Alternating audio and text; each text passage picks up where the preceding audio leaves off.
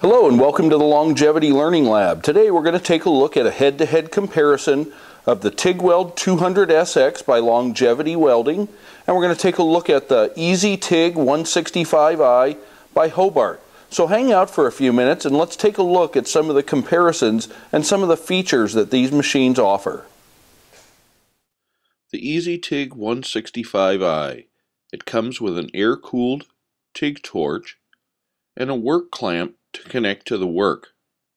It also comes with a foot control that connects to the front of the machine, as well as a Smith regulator flow meter and hose. And it also comes with a standard 220 plug to connect to the wall. So now let's take a moment to take a look at the face of the Easy Tig 165I by Hobart. So there's essentially three controls that the operator has the ability to adjust or modify. So the first one on the left hand side here is the on-off toggle switch. So we turn it on for power and turn it off to turn the machine off. Okay, the next one in the center here is the amperage or material thickness knob that we can adjust. So on the outside here, the orange ring corresponds to when the machine is on the DC setting, and that's a material thickness selector. Okay, the next ring in, which is this grayish or silver color here, that's the band we read when the machine is on the AC setting for alternating current when we use it for aluminum and magnesium. So we select the thickness of the material right here. And then the white, the inner band, gives us a general feel for how many amps we're operating at. So if we decide that we want to operate at 120 amps, we would just reach up and turn the knob to 120 amps. And then finally here, the third control on the side here on the right, it allows us to select DC if we're working with steel, stainless steel, chromoly, or many other materials. And if we want to weld aluminum or magnesium, we select the AC button and move it to the upper selection. The TIGWELD 200SX comes with a Tig Torch in a handy carrying case, and it also has a button on it that allows us to operate the Tig Torch unlike the Easy Tig.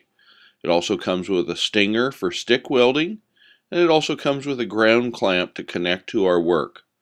It also comes with a foot control that allows us to remotely adjust the amperage without returning to the face of the machine.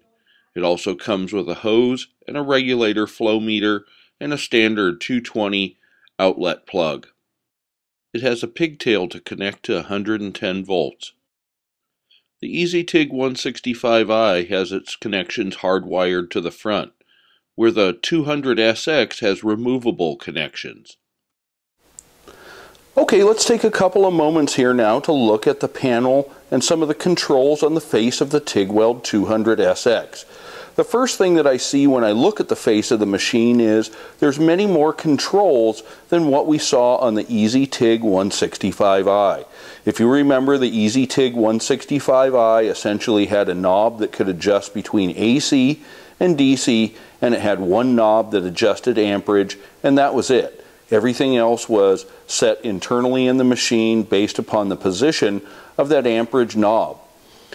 On the TIGWELD 200SX, we see a knob here that's dedicated for amperage. So we turn that up for more amperage and down for less amperage. Below it, we have a knob that operates the pre-flow. So that will turn on the gas flow prior to the arc initiation when we're using gas tungsten arc welding. Next to that is a post-flow knob that adjusts the post-flow and how much gas runs after the arc goes out. So the post-flow helps keep the weld clean and prevents the tungsten from becoming oxidized. Right above that is a knob that adjusts the AC balance when we're operating in the TIG welding mode for AC. So we can turn it one direction to get more penetration, and we can turn it the other direction to get more cleaning action. Next to that, on the right hand side, is a toggle switch that can be adjusted to function either the TIG welding or gas tungsten arc welding mode, or we can set it for stick welding or shielded metal arc welding. So unlike the easy Tig 165I by Hobart, the longevity TIGWELD 200SX is capable of 2 welding processes. So we can use it to stick weld and we can use it to TIG weld. Right below that, we see a toggle switch that operates either the AC or the DC mode, depending upon the type of material and the work that we're working on. We may select one or the other based upon the service conditions and the material. And then next to that is a toggle switch that adjusts either the foot control or the panel control based upon where we're going to control the amperage. So when we're doing stick welding, we like to adjust the amperage on the face of the machine, but when we're doing TIG welding, it might be nice to have a remote foot control or foot pedal to help adjust the amperage when we're doing our work. So there's some of the features on the TIGWELD 200SX, a 200 amp acdc TIG welder that operates on both 110 and 220 volts.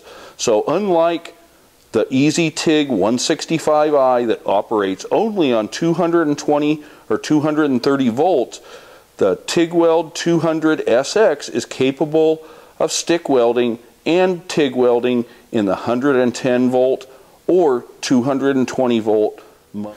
Also, another thing to compare between the two machines is the longevity 200SX is capable of operating in 110 volt mode, where the easy Tig 165I from Hobart is only a 220 or 230 volt machine, so it will not operate on conventional 110 volt power.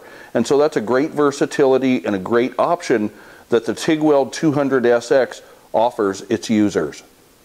So another big comparison or big difference between these two machines is in the area of amperage and duty cycle.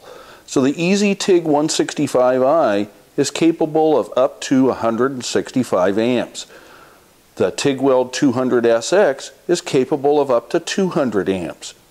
The easy Tig 165I has a 20% duty cycle at 150 amps. The TIGWELD 200SX has a 60% duty cycle at 200 amps. So quite much more bang for our buck on the TIGWELD 200SX in the area of amperage and duty cycle. So thanks again for spending a few minutes of your day with us to take a look at the Hobart easy Tig 165I and the TIGWELD 200SX by Longevity. If you like what you see, subscribe to our YouTube channel and check back here often to see more informative videos like this in the future. So thanks again and have a great day.